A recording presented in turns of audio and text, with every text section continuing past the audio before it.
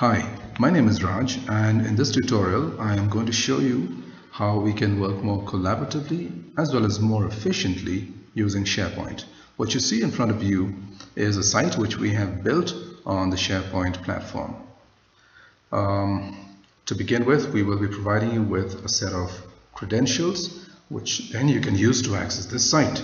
Once you have access to the site, you can share this with members in your team and even provide access levels, different access levels in fact, based on your needs.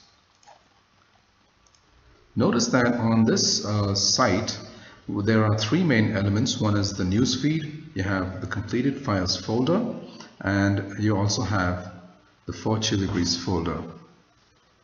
So to begin with, let's say you have a folder that you need, you have some files that you need for Chili Breeze to process.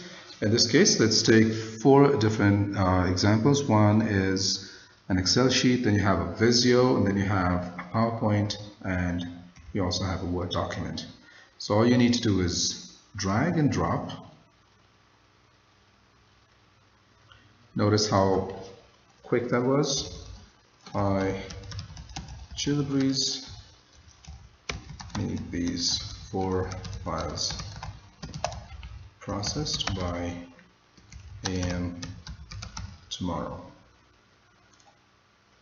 and that's it. Chili Breeze, on the other hand, will receive this very same message in an email. You can also get updates yourself, and as well as people in your team, simply by following this site. Let's say Chili Breeze has finished the work, and now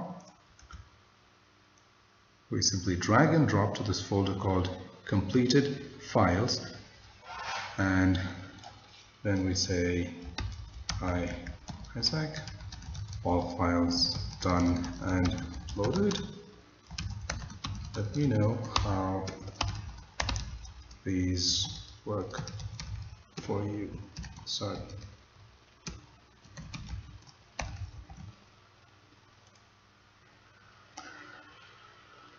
you can see that this is a very easy, simple, fast and efficient way of exchanging files with Chili Breeze. Moreover, this is especially helpful when we are working with large and heavy files, especially with PowerPoint, where you have lots of, if you were to have lots of images. Another way of looking at it is that this serves as a very good repository of all files that you would have exchanged with Chili Breeze over a period of time.